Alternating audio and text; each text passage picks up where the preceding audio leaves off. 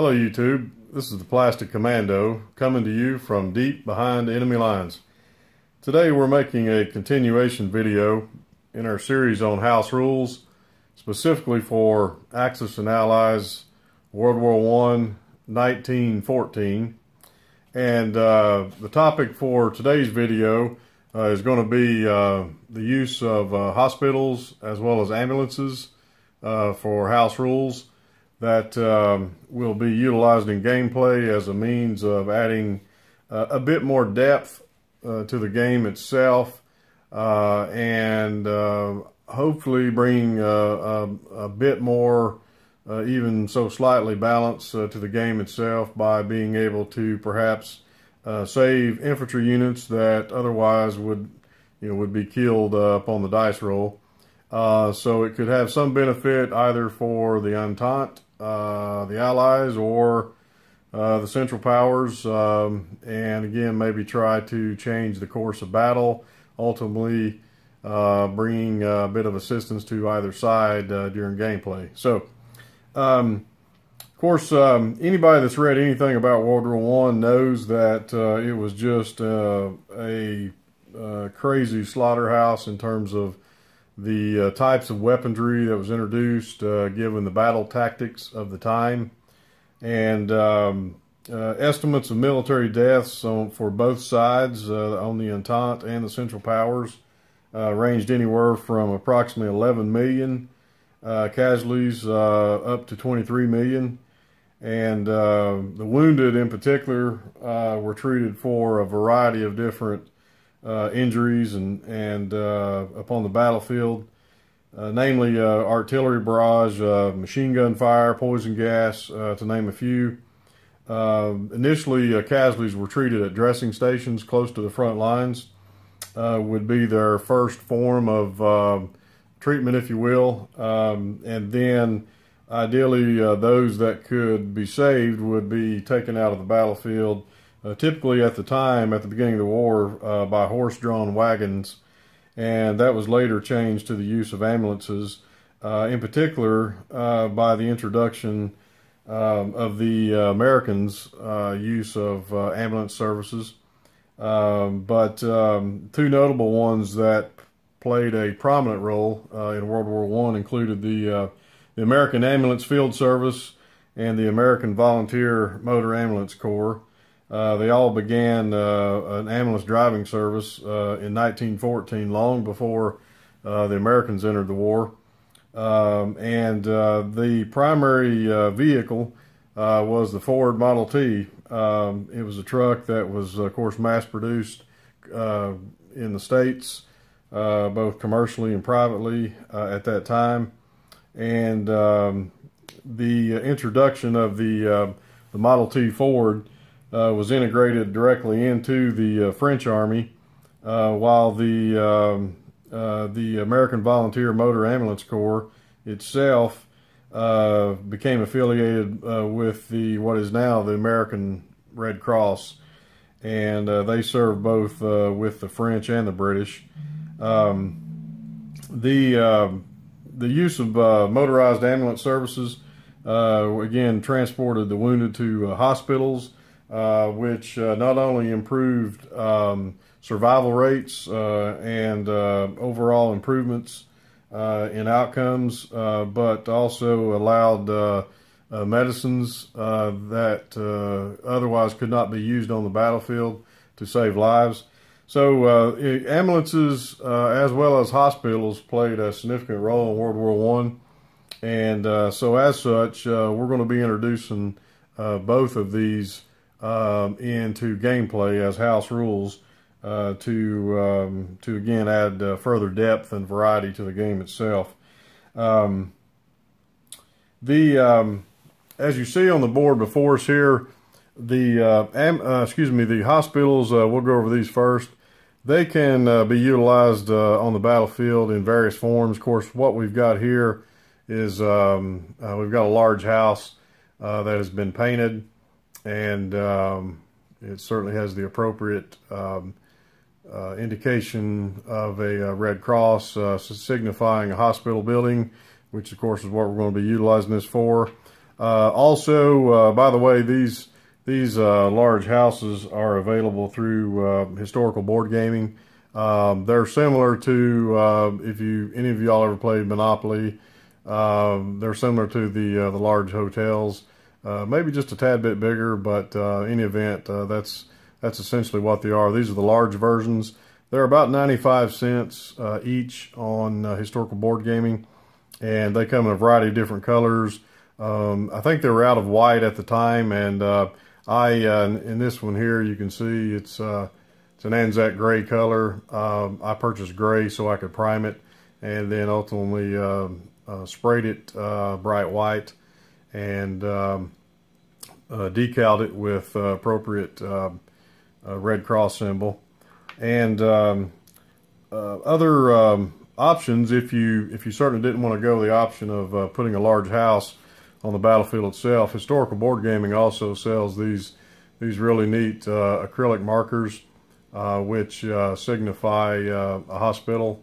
And if I can get it to focus in a little bit, but I would encourage you to go directly to their website, and of course it's got hospital on there as well. And these, as you notice, they're a little bit smaller. Obviously, they lay flat on the game board. So it really depends upon which one that you're interested in using. I myself have ordered a bunch of the markers anyway. I got these initially, then I decided that, you know what, I'd like to have more of a three-dimensional element to the battlefield, so I got the houses. But I actually intend on using both, perhaps at different times in the game. Primarily because, as you know, some of the provinces that we deal with are small, some of them are large. And so when we get a force together in a province, like say for instance we do in Lorraine, we may not necessarily have enough room to put a house to signify a hospital along with other units. And in that event, what would be another good option would just be to use the flat acrylic marker from Historical Board Gaming. Simply lay that there, and then of course you could stack units on top of that if need be. So this gives two really good varieties to the game in terms of the use of hospitals. And just real quick, with the hospital, the house that we had talked about, the decals that I used on these, they are really good decals, and I wanted to just to briefly show you. This is the package of decals that I have used and will be using in all the hospitals, as well as those on the ambulances, which I'll show you just in a second. But these are really excellent decals. They are from Petting House. They're made in Germany, so obviously we got really good quality material. And I'll show you the back here, just so you can get an idea of where they're from. Of course, it's got the instructions on here how to use these. These are very strong and durable decals. This is why I like them, because and I'll go ahead and just show you this little ambulance here. This is the French ambulance I'm using. Oops. Of course, we've got various size decals, which I've used on the Model T. I'll flip it over to the other side. You can see here we've got one on the side itself, one on the top. And so this is a really small ambulance. Of course, Model Ts in real life were not large vehicles either. So, but in any event, the decals need to be utilized and cut out very carefully. So that's one of the reasons why I decided to go with this particular company, Petting House. I've used these decals in the past before with other models, and they'll need to be trimmed out individually. As opposed to just say cutting out a piece and then letting just the marker itself slide off. You'll need to trim around each one of these very closely, and that kind of sounds like a pain in the butt, but with the hospital markers, you might be able to see, if I can zoom in a bit, they do have the red cross, and then there's also the white square background, so it gives you a really good line to either use a sharp X-Acto knife or delicately with a very sharp pair of scissors. You can trim that really nicely, and it'll come off, and it applies really well. And then after the decal itself has been put onto the to the hospital or even the ambulances. What I recommend using is a decal solution. Typically what I use is Microsol, SOL, and that's made by Microscale. It's a decal softener that once the decal sets for a bit, go ahead and apply with a brush just straight out of the bottle. Add some of that decal softener to the decal, and it's very helpful in not only allowing your decal to lie flat on a surface that may have some ridges. And if you notice on this this little ambulance we've got here, if I can get it to zoom in just a bit, we've got a lot of detail in these ambulances, and you can see on the side right there, this is just an extremely detailed ambulance, which I'm going to get into.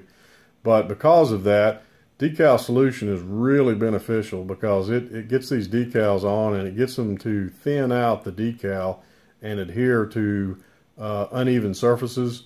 And so this is a really good option, these decals from Petting House. And like I said, they're very durable, so even if you get the decal solution on them, you can maneuver them around a little bit until you get it just in the place you need without the risk of, say, some cheaper decals, which I have seen and used in the past, that if you're not careful, once the decal solution's applied, they're really thin, they can start to crinkle up, and before you know it, you've destroyed your decal. But I can tell you from experience, this company here, they make some really good decals. They're not cheap, but a pack of these I got off of a hobby store on eBay. Actually, I bought 2 packs of them, but total for 2 was approximately $17. So that's roughly $8 and some change for a set of decals. But there's a lot on here that it'll really only take one packet to basically utilize everything I need. But I use these for other models as well. So I just want to throw that out there in the event if you're looking for some good decals to perhaps make your own hospitals or to use in other models. Okay, and then just real quick, of course, I've been showing you the little Model T Ford, which I'll put links up to all of the things that I'm using here today. There we go. It's coming in just a little bit better. These decals, or excuse me, the Model Ts. I'm gonna go ahead and grab the other side here, the German Model T.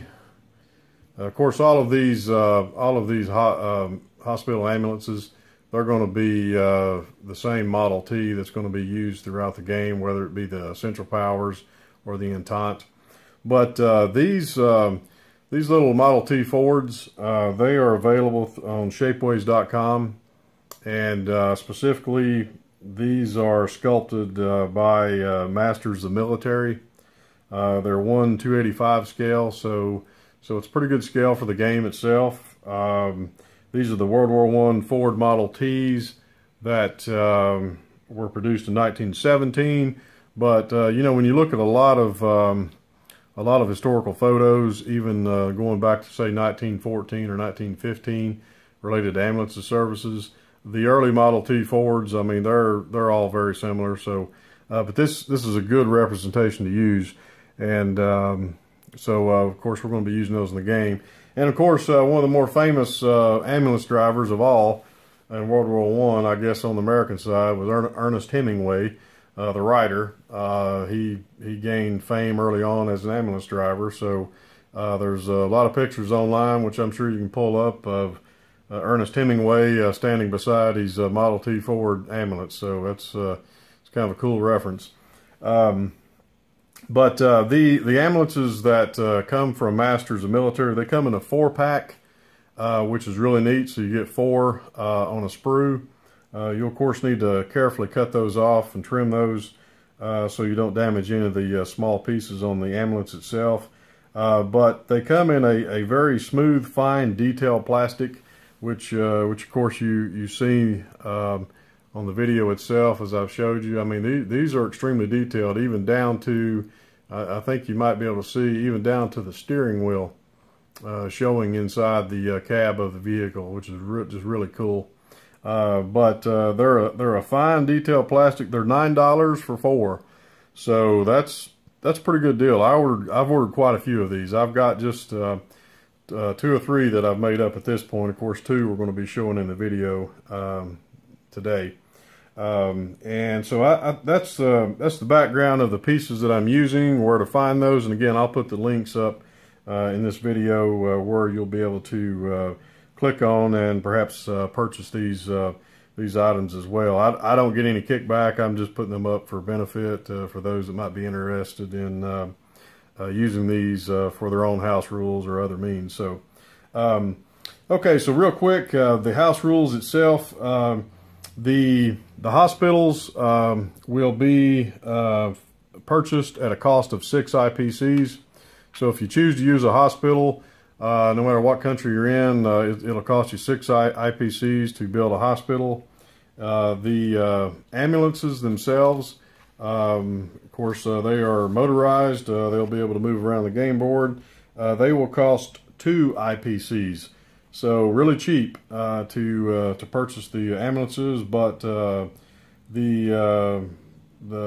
small amount that you'll pay for them perhaps could save some infantry and produce dividends in the future when you can get those guys back on the battlefield, and in particular if you're in need of much needed infantry. So so the way this is going to work, the hospitals, whether you use the large house, which I showed, or the acrylic marker, depending on your style and amount of room that you've got, they will be able to be placed in any mainland theater of war on the map, whether it be Europe, Middle East, or Africa, that is fully under control by you and not contested at the time of purchase.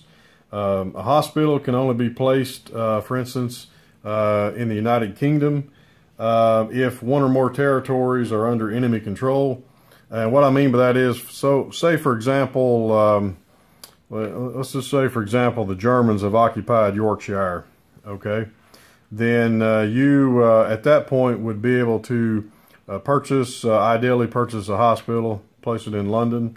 And the reason that United Kingdom could only buy a hospital and place it into the United Kingdom itself is because with the house rule and the use of ambulance services, when an enemy, or excuse me, when you have an infantry casualty that has the option of either going to a hospital or being transported to a hospital via ambulance, they have to move. They have to move either to an adjacent area, or again be transported via ambulance to that hospital.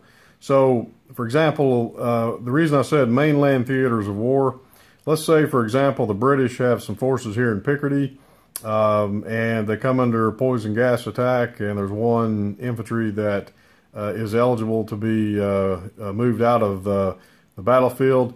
And let's just say there's no hospitals at all in France and the nearby area.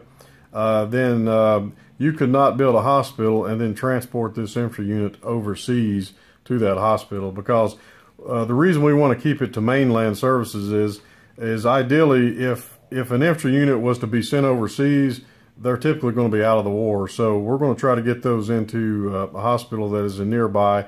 And also, for the most severe casualties being transported to nearby hospitals, ideally they wouldn't make it if they got put on a ship and sent overseas to be put then into a hospital. So that's why I indicated that with this house rule, it's going to specifically be used for mainland theaters of war only. So hospital cannot be placed in the United States or Canada, again, because each of those are made up of only one territory, and without an adjacent territory for hospital placement and casualties, they again cannot be transported overseas. The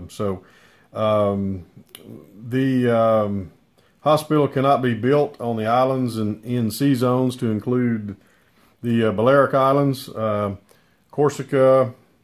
Also, we got another island, Sardinia, Sicily, Madagascar. Again, for similar reasons, the infantry casualties cannot be transported overseas. The hospital cannot be purchased and placed in one of your Allied territories. For example, France cannot purchase a hospital on behalf of Italy and build Italy a nice hospital to be used. You can only purchase, same as you would purchase your own units, can only be purchased and placed in your own territories. But having said that, you can place an infantry casualty, if possible, into a nearby Allied hospital. So what I mean by that is let's say, for example, Italy did purchase their own hospital and they placed it into the territory of Piedmont. Okay, let's say, for example, the French, they have a ambulance that is in the province of Lorraine, based on poison gas attack. For example, we've got one French casualty. In that case, if France did not have any nearby hospitals of their own that this injured infantry unit could be transported to for recuperation, given that there is a French ambulance in this territory, then the unit itself could be then loaded into that ambulance at the end of combat, and then transported via two spaces, Burgundy, Piedmont, and then dropped off into the hospital itself. And so that's one option. You can't directly build a hospital yourself into one of your allies' territories, but if your allies do have a hospital and it is not completely maxed out or full, you do have the option of taking one of your infantry casualties and putting it into an allied hospital. Okay, so that's going to be one aspect that the Allies can, if possible, they can utilize their own hospitals as well as Allied hospitals as well. So a hospital can hold at any one time a maximum of 5 infantry casualties.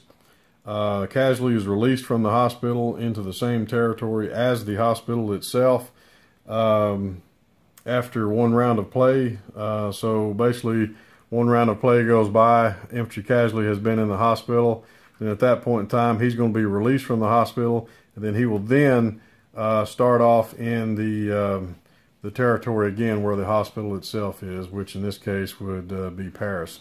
So for example, this infantry unit, he could have been wounded in Lorraine and being able to have been transported via ambulance to Paris, but once he's out of the hospital, he will then be in Paris, and then will have to work his way back to the front, which, again, to me is a realistic way of what actually happened in theaters of war in Europe anyway.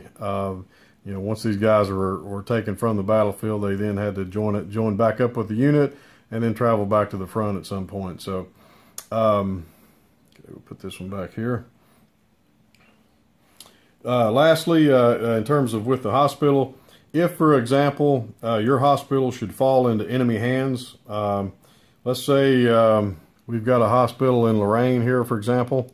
The Germans come moving in, they take over Lorraine, we've got a hospital. Then that hospital itself and any patients, casualties that are in the hospital itself will immediately be taken prisoner and removed from the game. The hospital itself, though, will remain. Any foreign casualties that would be in there, though, would be taken prisoner, and they're basically taken out of the game for game purpose. The hospital in a conquered territory can be used at that point in time by an occupying power.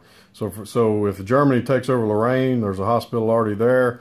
Then on their next round, then they can go ahead and start utilizing this hospital as their own. The hospitals themselves, once they're built, no matter if someone from the Entente or the Central Powers builds their own hospitals, once they're built, they're never destroyed. You can't attack a hospital with this house rule. The hospitals basically, again, they're a mechanism for saving infantry units that otherwise would be lost in battle. And then once purchased and placed, the hospital can never be destroyed or removed from the game map. And then lastly, with the house rule, only one hospital per territory. So, if you so desired, if you wanted to put a hospital in every territory, That'd be entirely up to you if you had the IPC to do that. But no matter what, only one hospital per territory. And also, one cool thing which I have, one thing I have worked out, or am working out rather, back out here just a tad bit, working on what I've called a hospital chart. This is not a it's not a permanent card, but this is sort of a working card which I'm using. And you'll see, of course, I've got designated here, there's a maximum of 5 infantry casualties that can be placed and held in a hospital at one time. So that's a reference guide. Then I've got each country that is listed on the battle map, including the United States. Of course, as I indicated, the United States cannot build a hospital because they're not considered to be in a mainland theater of war. But what I do have in each one of the territories, and I'll kind of zoom into France here. You'll see I've got the names of territories that are eligible to have a hospital built in their territories and utilized for saving wounded infantry. Not every territory is on the battle chart. And again, for the reasons I indicated earlier, some like for example, we've got the island of Corsica.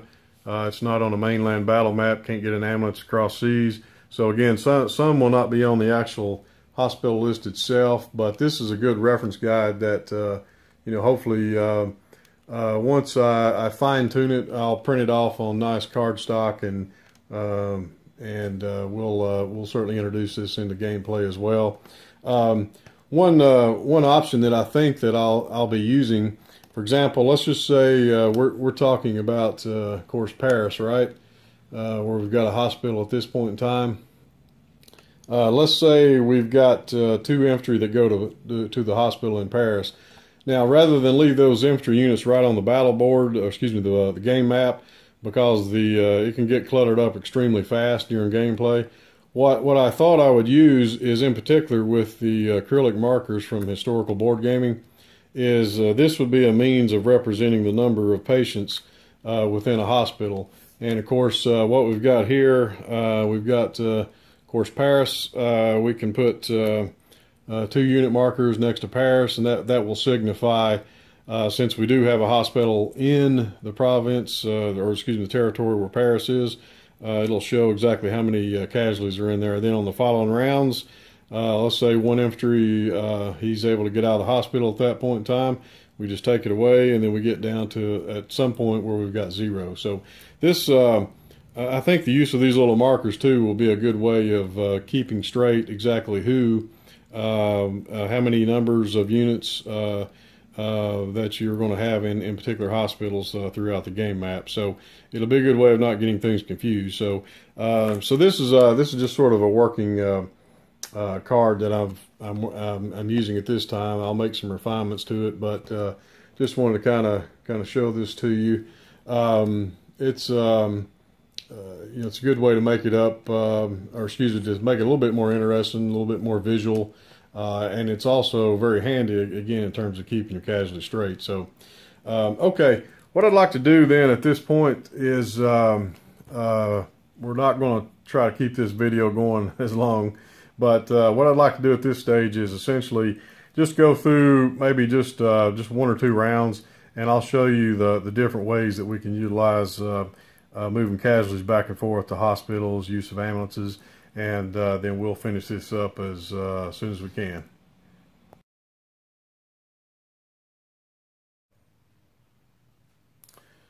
All right, we'll go through just a few scenarios of simulated combat, and just to demonstrate how the house rule of using hospitals and ambulances can be used in a variety of different ways, depending upon the location on the battle map, as well as whether or not you would have combined units of hospital and ambulance, or simply just a hospital itself.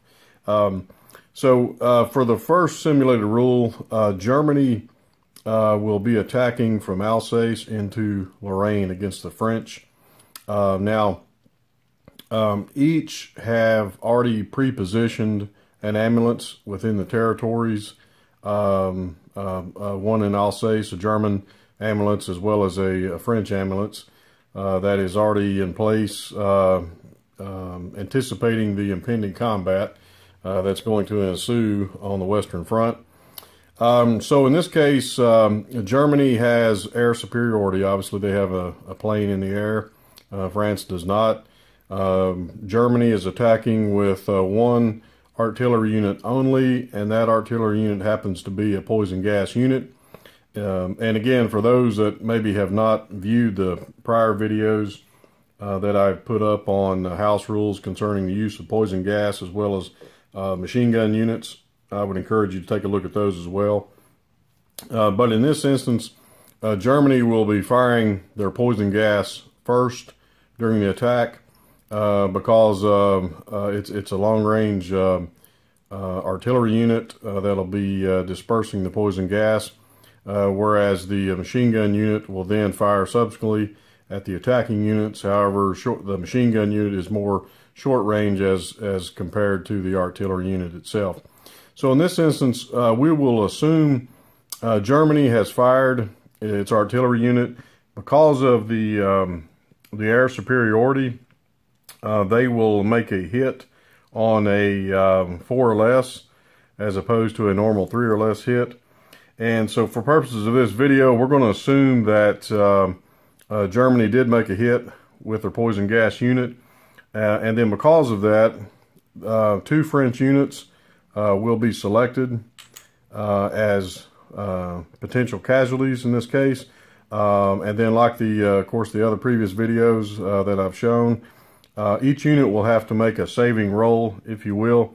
They'll have to roll each a 6 die, and depending upon the roll, will also, depending upon the result, whether or not the gas has no effect, as opposed to dying on the battlefield and then potentially being saved by going to a hospital, for instance. So let's assume in this instance that the Germans, they rolled let's just assume they rolled a 1, and then also let's assume that they rolled a 5, okay? So with the roll of 1, there's no effect.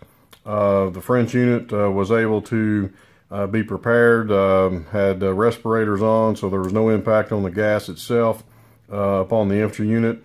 The 5, though, was impacted, but because the French unit did roll a 5, then they are in a position at this point in time as a defending enemy casualty that's wounded to be placed into a hospital, either into an adjacent friendly territory or transported via ambulance up to 2 spaces to a friendly land territory that is within range. So in this case, what we've got is 1 unit that will be saved. There again is a pre-positioned ambulance in Lorraine, and so this unit itself will be transported 2 spaces to Paris, okay?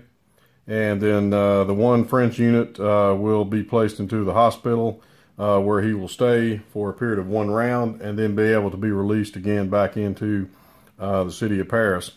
And of course, as you see off to the side here, I've got my my hospital chart, which I had shown earlier. It's got the various territories that are eligible to have hospital placement, and the various cities and provinces within. So in this case, since we've got 1 French unit in the hospital, I guess one or 2 ways that we can simulate this. Again, as I shown earlier, with the hospital markers, if you're not going to use these on the battlefield, these also are very good to indicate the number of casualties. And so we're going to put 1 here next to Paris. If for some reason you do not have any of the little flat acrylic hospital markers, then you can simply take an infantry unit, corresponding army, and place that on Paris, and there you go. There's the infantry casualty that hopefully will be recuperating.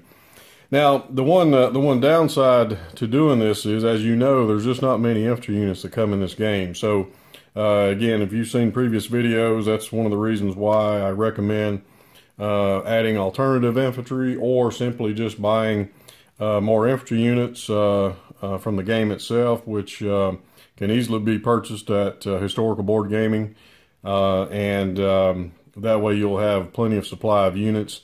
In particular, the British, Germans, French definitely need extra infantry units in this game. So if you've got an abundance of infantry units, a good way would be to simply just put the French unit there in the hospital. Okay. Now, since Germany had made a successful hit, one French unit it was no effect with a gas.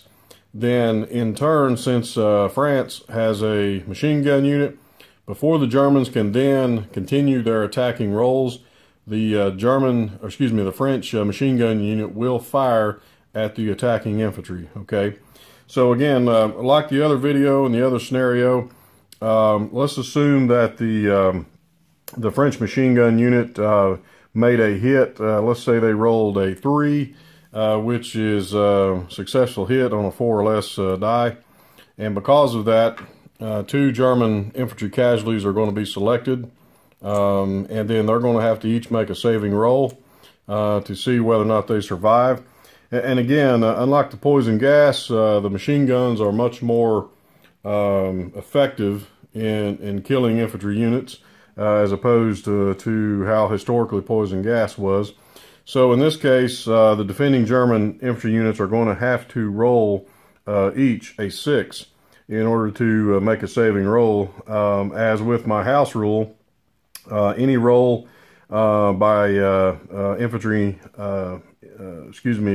casualties, in this case, that is a 5 or less attacking, will be cut down on the battlefield. No chance for a save.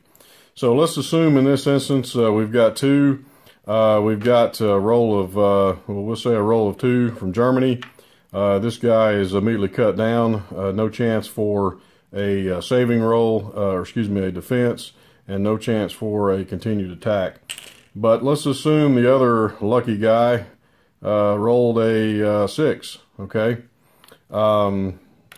This guy is eligible then to be placed into a hospital up to 2 spaces. And again, the pre-positioned German ambulance is already in place. And so from the territory of Alsace, we could go either through the Ruhr province up to Hanover, or we could go through Munich up into Hanover as well. Either way, this German infantry unit is lucky enough to make it to the hospital to recuperate. And again, like the other infantry unit we've got over here, what we'll do is we'll go ahead and we'll place a German infantry unit over here into the province of Hanover, again indicating an infantry casualty that will be recuperating in the hospital. And as I indicated earlier, with the battle chart, or the hospital chart that I've made up, we've got 5 infantry units listed here. Only 5 infantry units at one time can be placed into a hospital.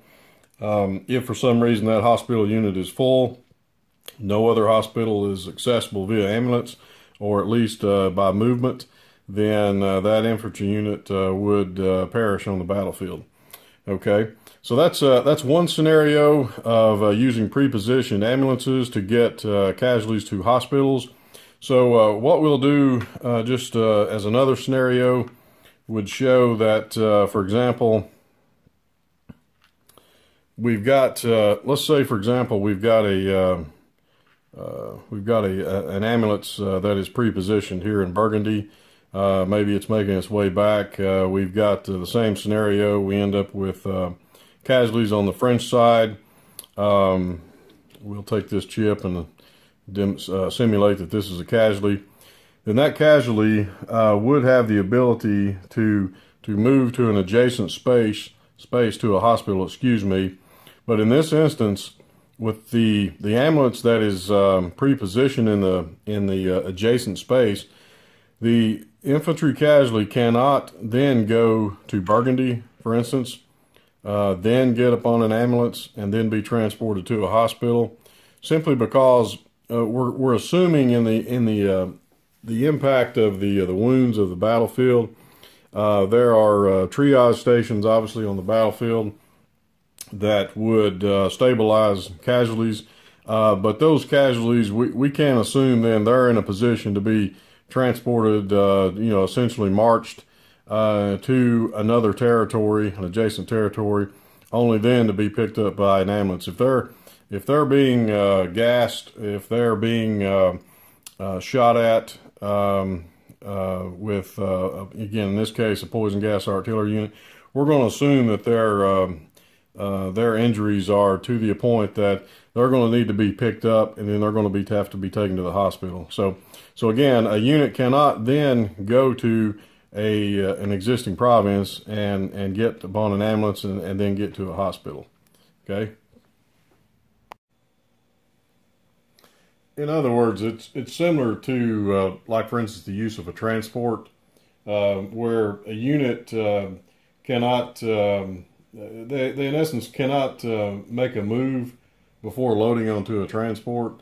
In this case, an enemy infantry casualty, or excuse me, just an infantry casualty, they cannot then make a move into another province and then load upon an ambulance, only then to be transported further. In this scenario, the one infantry that would not be able to make that move, then load to an ambulance, then get to a hospital, would die from their wounds upon the battlefield. Okay. In another scenario, for example, if let's just say the hospital was actually in Burgundy, then certainly the infantry casualty, we'll say there's one French infantry casualty in this scenario, can move up to one space, and then that's the end of their move. Certainly they could then be placed into the hospital into one space. So that would be permitted under the house rule, and that's certainly beneficial, for one, if you do not have any ambulances on the game board, but you do have an adjacent hospital. I mean, this could also be in Picardy, for example, and then an infantry casualty unit from Lorraine could then be moved one adjacent space directly into the hospital. And so these scenarios would allow the placement of casualties without the use, for example, of an ambulance.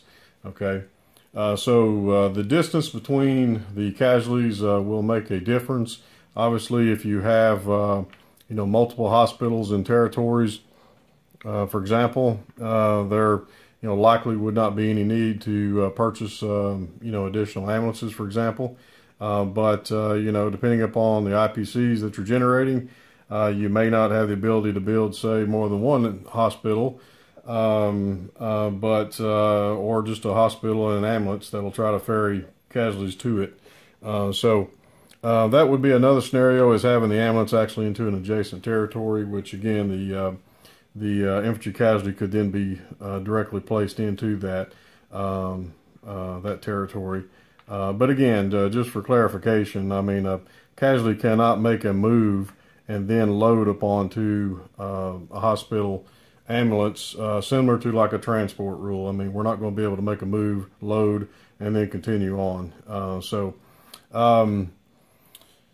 One other scenario, for example, would be, and also I need a point of clarification earlier. Under the scenario where France fired a machine gun, there was two German casualties earlier. Obviously, one was cut down on the battlefield, one was saved, and then we went ahead and placed the guy into the hospital in Hanover.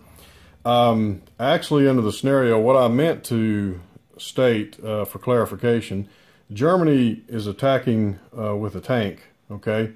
So when their units were moving into the province of Lorraine and the machine guns fired upon them, with the existing attacking tank, similar to the attacking tank rule that is in the out-of-box rules, in that scenario where Germany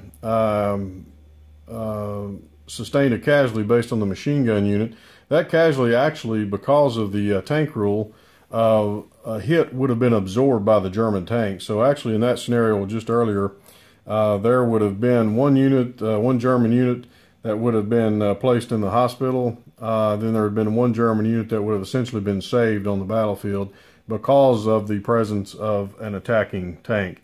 Of course, as you know in the out-of-box rules, if you do have an attacking tank, and it has to be an attacking tank, not a defending tank, but if you have an attacking tank that's involved in land combat, the attacking tank rule for absorbing hits will apply in this scenario. In other words, for each attacking tank, one die hit is removed.